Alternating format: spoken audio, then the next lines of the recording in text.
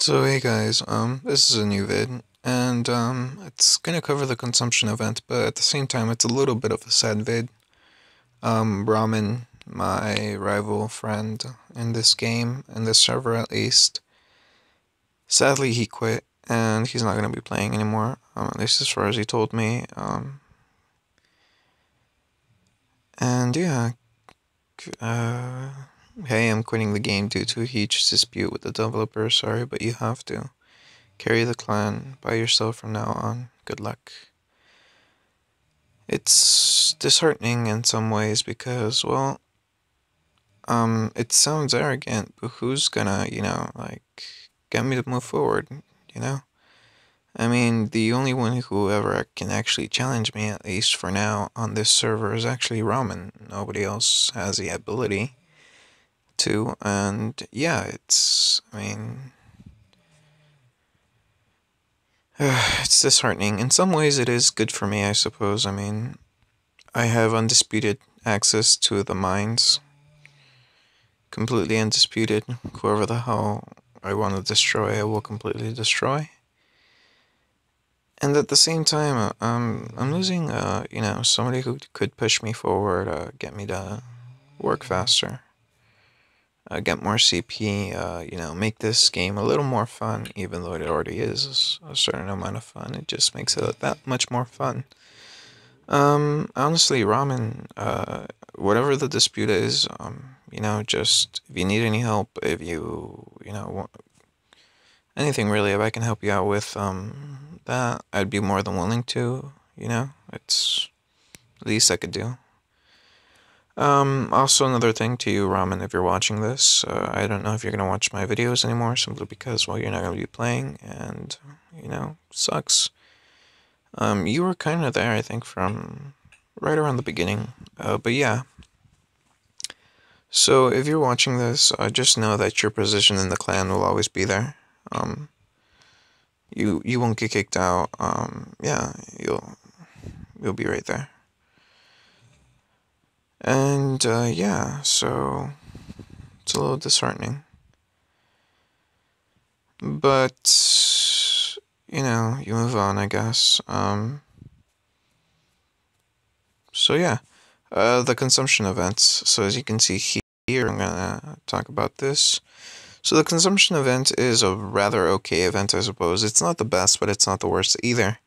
It does offer some decent rewards, especially considering that it is a rather cheap consumption event when compared to other events like the Obito and Uchiha Madara events, all of those stuff.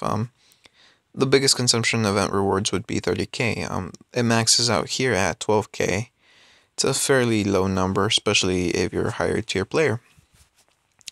So the highest reward you can get from this consumption event is basically the Tailed Beast, Kinkaku, and Ginkaku skill book.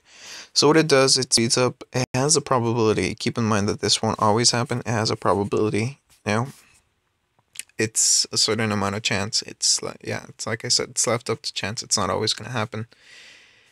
To speed up chakra recovery and tenacity of all team members. So it could be rather useful, but at the same time, honestly, Sakura does that if you have her at level 105, and she's just an overall better card, but if you don't have Sakura at level 105, it's just better to have the Tailed Beast like Kinkaku and Ginkaku. It does offer some okay bonuses. It gives, I'm assuming it's ninjutsu attack, 3,200 and 340 per level.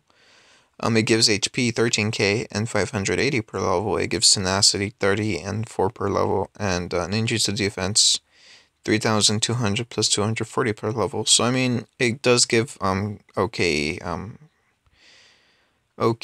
bonuses, but eh. So if 100 gold consumed, you get 50 gold. At 200 gold consumed, you get Bloodline Stone times 10. At 800 gold, you get Refining Bag times 5. At 1000 gold, you get a bunch all-powerful scrolls times 20. So just 20 all-powerful scrolls. At 3000, you get Ninja Dog Park times 20 bag. This is actually a fairly good reward simply because Ninja Dog Parks are rather hard to get, especially if you don't have access to good mines. Toad Sage package times 10 for 1,000 gold. Once again, this is an okay reward, simply because, if you're going to be spending either way on this, consuming during this event, it's just a good thing to have, Now, at 5k is where you get the actual weapons, and the 5-star sword at tier 2 isn't very good, so if you're going to get this, you're going to want to shoot for the tier 3, not just the 2. The Amber Purifying Pot, from what I can see, is actually an equipment for, like, right here in necklace slot. What do you call it? The weapon itself is in the weapon slot, and the ring is for the ring slot. It's fairly simple, but the pot is the necklace spot. So, I'd say it's a fairly good defensive and HP boosting item, simply because, like I said, it's defense and HP won't go that much. Unfortunately, the only way that you can actually get the tier 3 refining material for this item is through recharging. So you have to recharge 500 gold during each day during this event, and since this is the second day, unless you already recharged 500 gold yesterday, you're not going to be able to get it. I did mention this in the last video, and I'm sorry if you didn't catch that, but I did.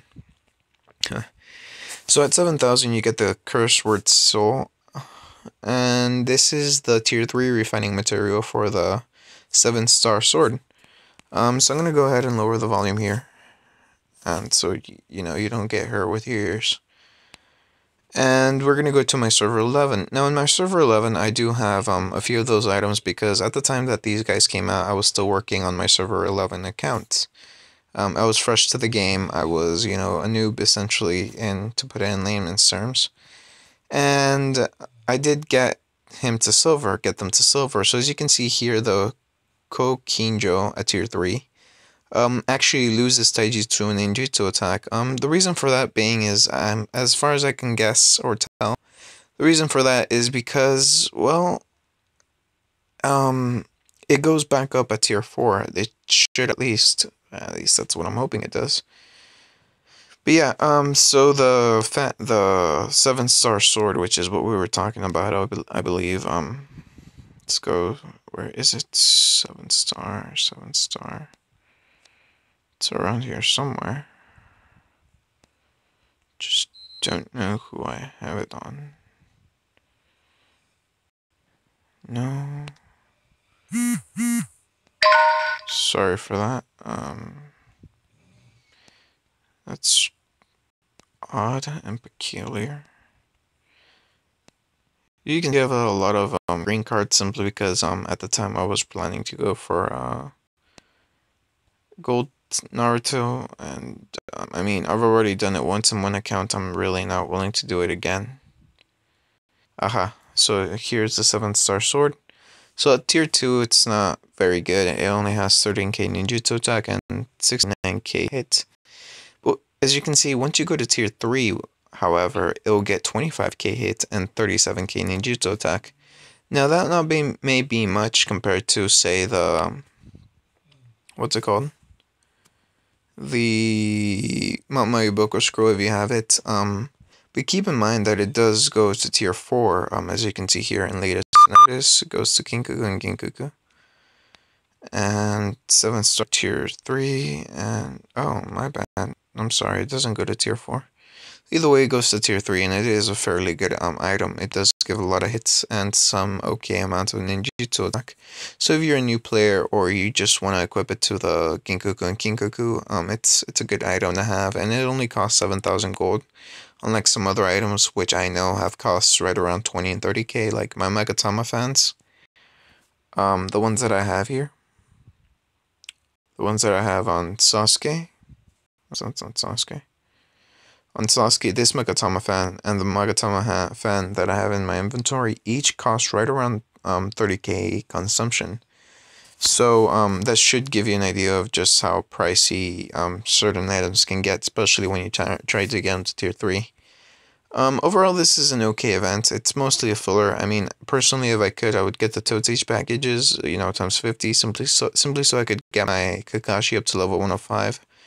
Right now, I'm at level 101. I only need a few more Toad Sages, right around 50. I should be able to get that in 2 or 3 days, and yeah, hopefully I'll be able to showcase that level 105 skill, the the skill for Kakashi, as it's right here.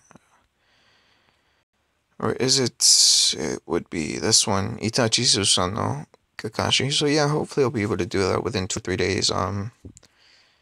Unfortunately, I can't open these right now. I prefer to open them at 30.